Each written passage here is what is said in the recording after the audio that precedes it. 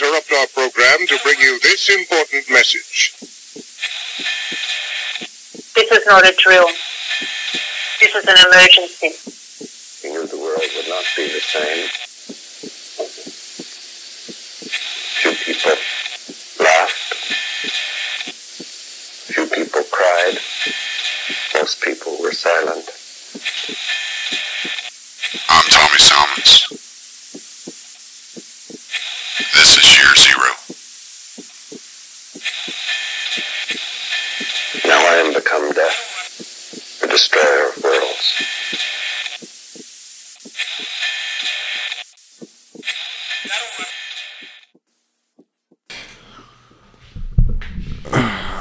Well, hello. Starting off, I don't know. It's probably going to be a short episode. I know I've said that before in the past, and it hadn't been a short, but I'm thinking it's going to be short.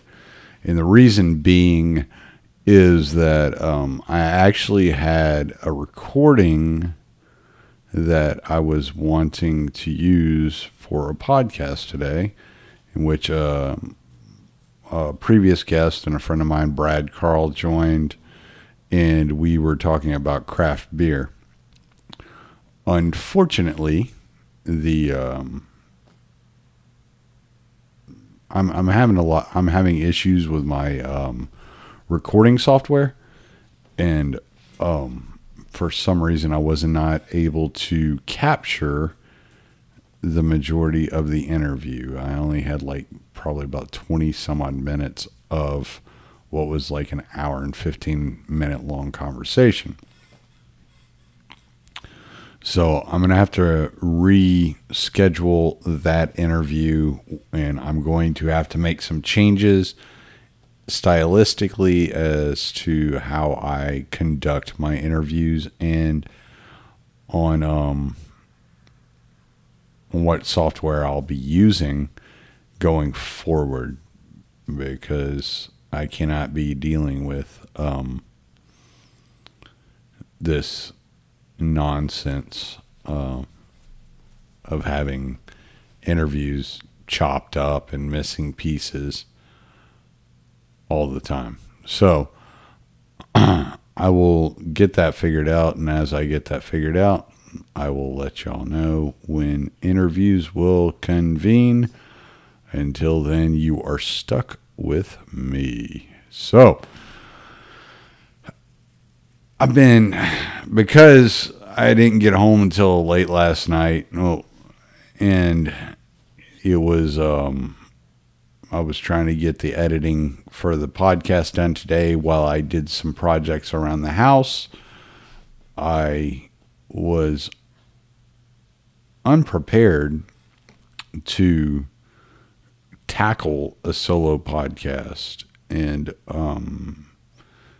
get into any real depth on any real subject for today. I'm working on something for Thursday, but I am far from ready from releasing that. So I am sitting at my mic freestyling as if I were Grandmaster Flash. And I don't know, there's a couple of things on my mind, and I don't know how long they're going to take for me to put out there. But so in the last couple of weeks, I took a vacation, and I got home, and, and I was hanging out at the house, and I was spending time with the wife. I was spending time with some of my kids, and just hanging out, man, and really enjoying myself. And I was really able to pinpoint where my happy meter was, and what it is that I really enjoy doing, and why it is I enjoy doing what I enjoy doing. And then I had to go back to work, just like every Tom, Dick, and Harry. And I'm thinking about it, and I can't help but focus on the biggest problem being that the necessity for money is become an overwhelming nuisance within society. And I say that as somebody who's not abject to money. I don't look down on people that are rich. I'm not one of those tax the one percenters. But what I am looking at is, why is it that a piece of paper on its own worth absolutely nothing, the center of so many people's lives? Why is it the controlling aspect of so many lives? And why is it that that little piece of paper is the reason that I've missed out on so much of my kids' lives?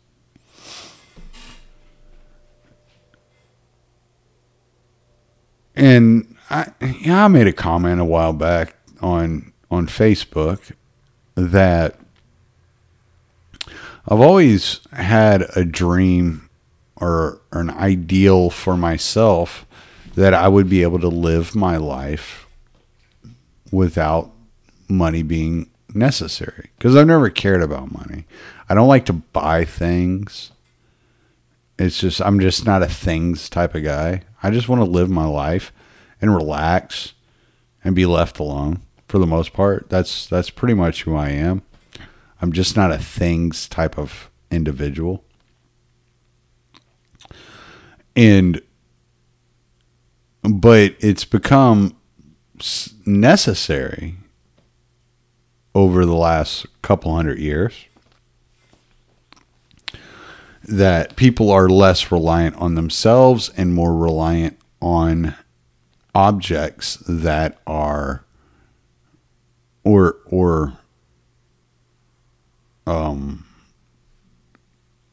I wouldn't say legislation, maybe projects of the federal government. The idea that because the federal government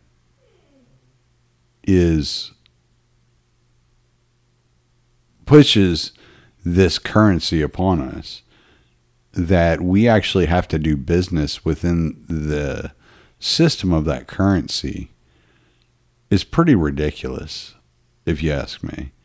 You're allowing some ambiguous monstrosity, Goliath, if you will, to dictate how it is you go on about your daily lives. And if you really stop and take a look at the mandates of government, what are you capable of doing without this little greenback in your pocket? What is it that you are capable, legally capable, as far as government is concerned, of doing? You might, be able to go till up a little bit of grass and plant some seeds, maybe grow some vegetables. But go try to catch some fish or hunt a deer without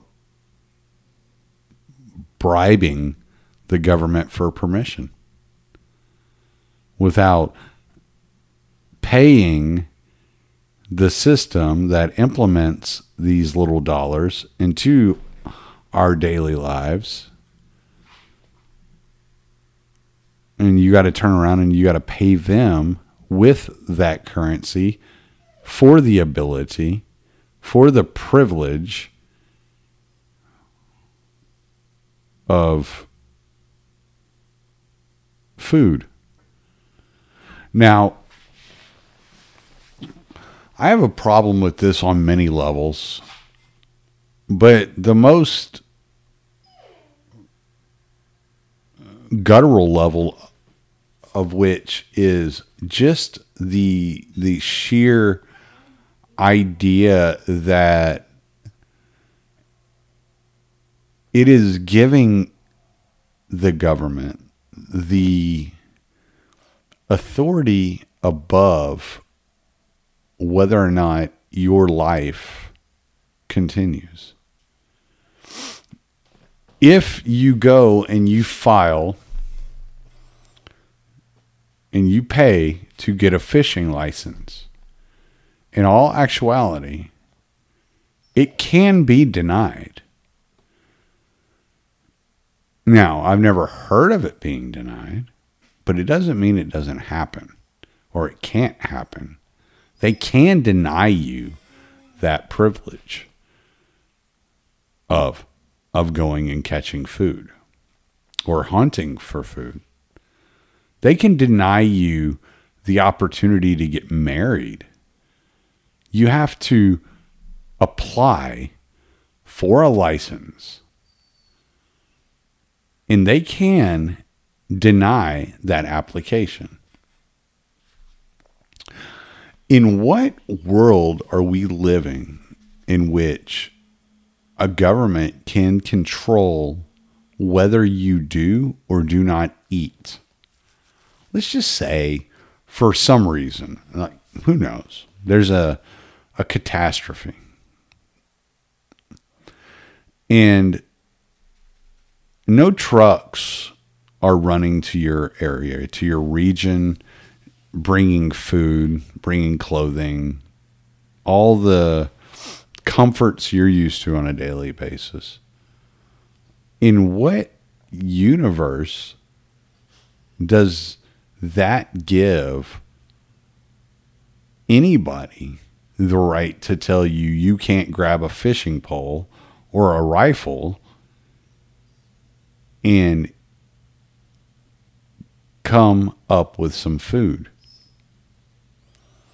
And at what point did citizens of this country decide they were okay with this, with these dictates? Excuse me one second. Peaky, come here, buddy. Come here. Come on. Come. Sorry, my dog is having a heart attack. Anyway, at what point is it anybody's business how you are coming up with your food? And why should you have to pay an entity for the right to do this, to eat?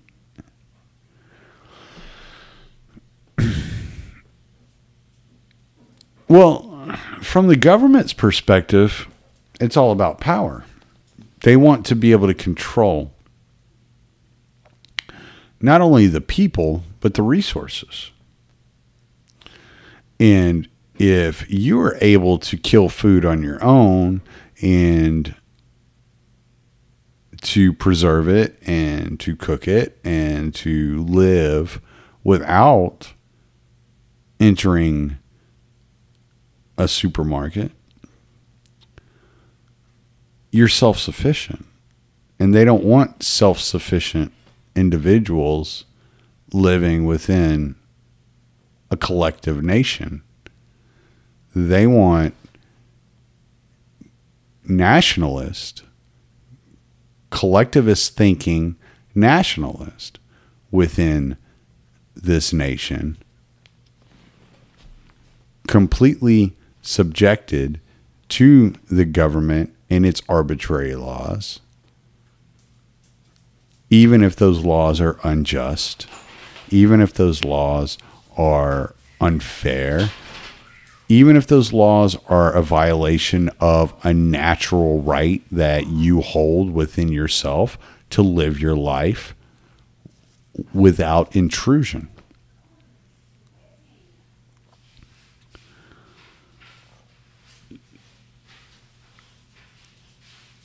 Now, one of the cool things about living where I live is I can survive without this intrusion.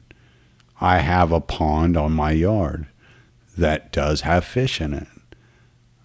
I have animals in my yard that I can eat if necessary. I have plenty of room to grow as many vegetables as I would like that will grow in this region. But not everybody is in this boat. And it's been, we've all been conditioned to walk this treadmill in which we get up out of the bed and we ride the treadmill into the kitchen and we drink our cup of coffee, and then we ride the treadmill out to the car, and then the car takes us to the office or to our place of employment, and we ride the treadmill throughout the day doing the duties of our employment, and then ride the treadmill back out to the car 9 hours later, and the car takes us back home, and we get out of our car and we go back in our home, and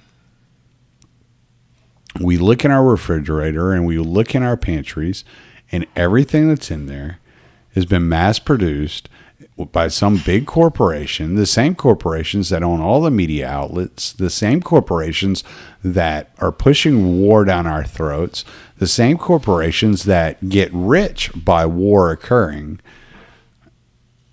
And we just devour their product and then go on and do it again the next day. And why is that? Why would we rather ride a treadmill and ride that ride that's been laid out before us as opposed to carving our own path? Well, I can tell you why. Everybody prefers to drive down a nice, smooth, freshly paved road over a pothole-infested gravel road. Why? Because it's easy. And what government has done is they've taken advantage and they've recognized that everybody is looking for the path of least resistance. And they understand that if they put a tax, which is what buying a license is, it's a tax. They put a tax on fishing, or they put a tax on hunting, then people are going to go to the supermarket. More impoverished people are going to go to the supermarket to where food isn't taxed. And so they've structured a society in such a way that they not only control the finances within that society, but they control the food and the production of that food and how the citizens of this country acquire that food. And I'm thinking it's as if, to me, in my own mind, that this entire system, intentionally or not, has afforded a set amount of individuals elected by citizens to go sit in a special seat to dictate to those citizens what those citizens can and cannot do, essentially enslaving those citizens to the system that they are supposed to be controlling through the elections. And I can't help but wonder, at what point did anybody believe that that was what liberty was? That that's what freedom was? Or did the actual everyday citizens always want that false sense of security over that sweet taste of danger that liberty brings?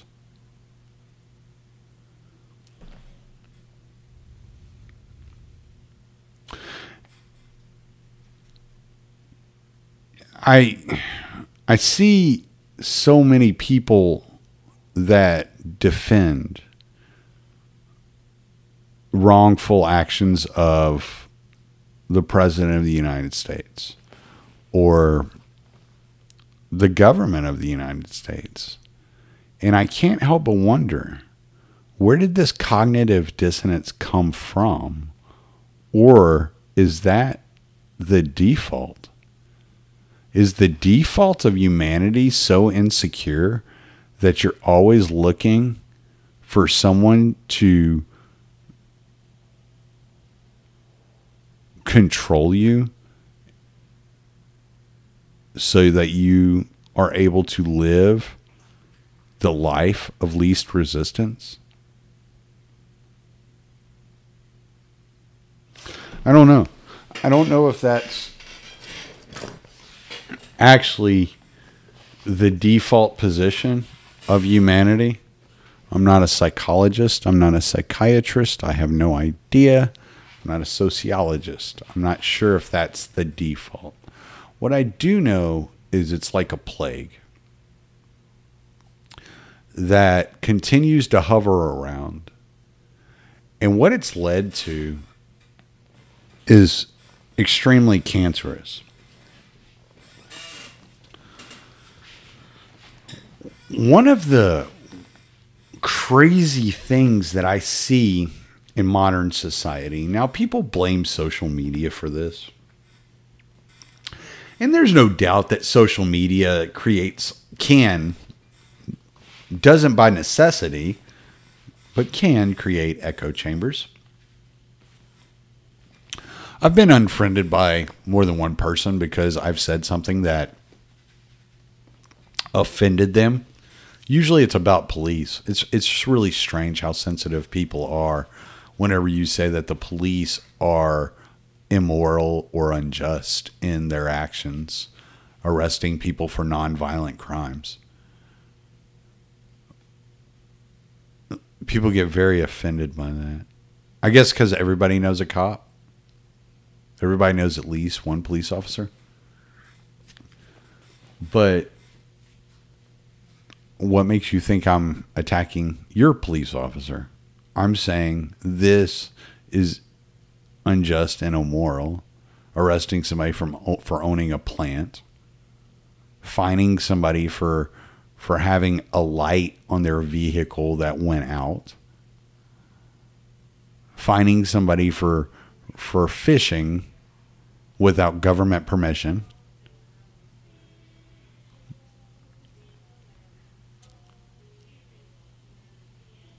That stupid song's coming through. My wife's outside watching some stupid video and I can hear it, and it's triggering my microphone. I'll try to edit that out. But anyway, but instead of getting together as citizens and saying, you know what, you're right. Like, I shouldn't have to buy permission from anybody to braid hair. I shouldn't have to buy permission from anybody to eat.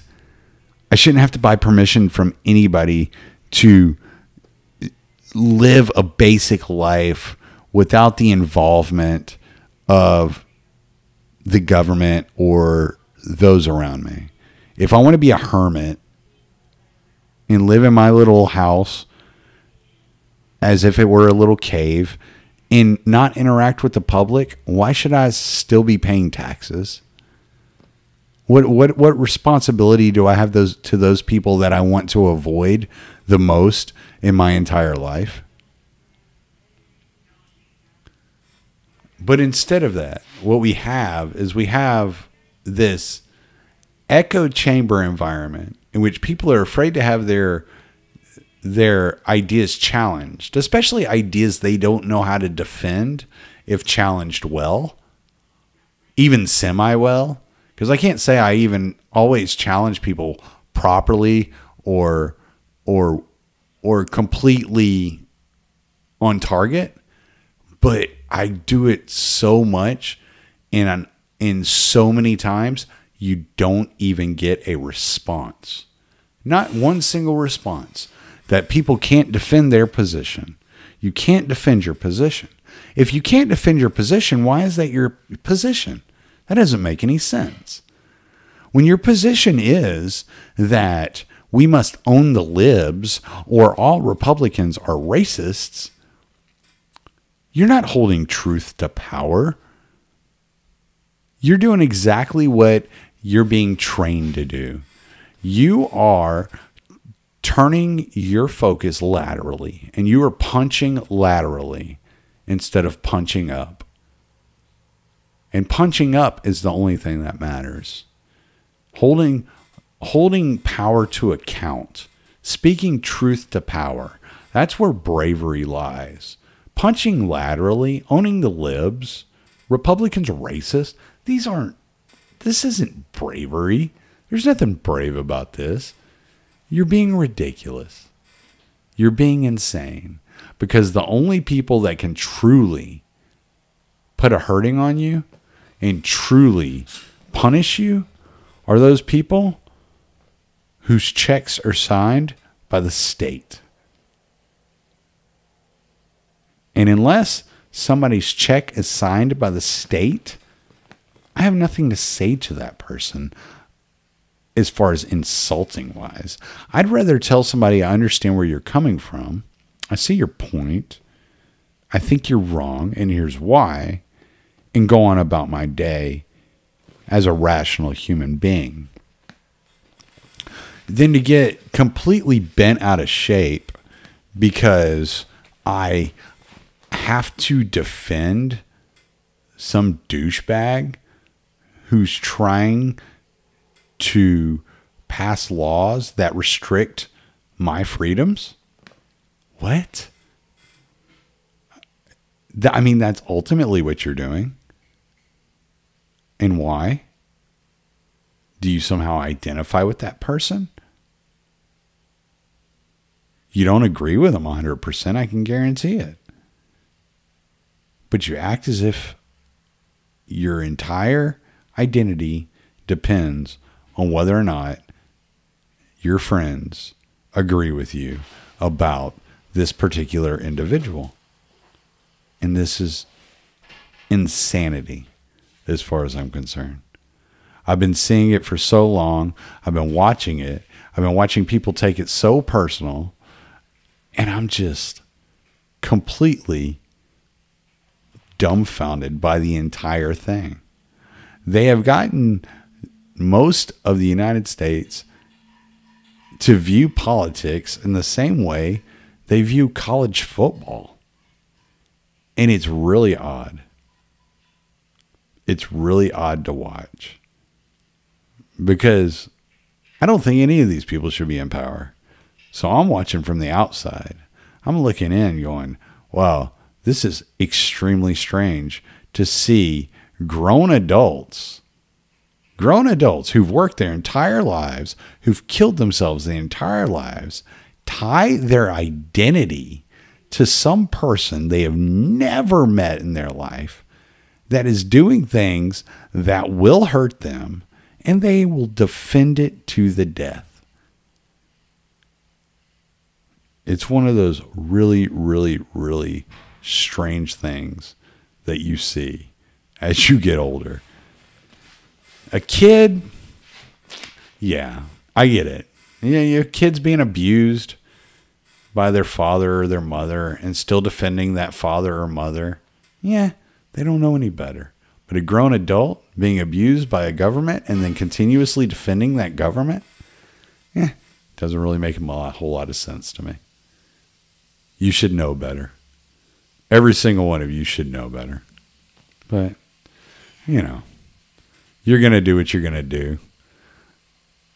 I wanted to just give y'all some of my thoughts since my episode was a catastrophe today. So I hope, if nothing else, we strike up a conversation about this. Late. You take on the intelligence community. They have 6 ways from Sunday of getting back at you. I was the CIA director. We lied. We cheated. We stole entire training courses. It reminds you of the glory of the American experiment. You take on the intelligence community. They have 6 ways from Sunday of getting back at you. I was the CIA director. We lied. We cheated. We stole entire training courses. It reminds you of the glory of the American experiment.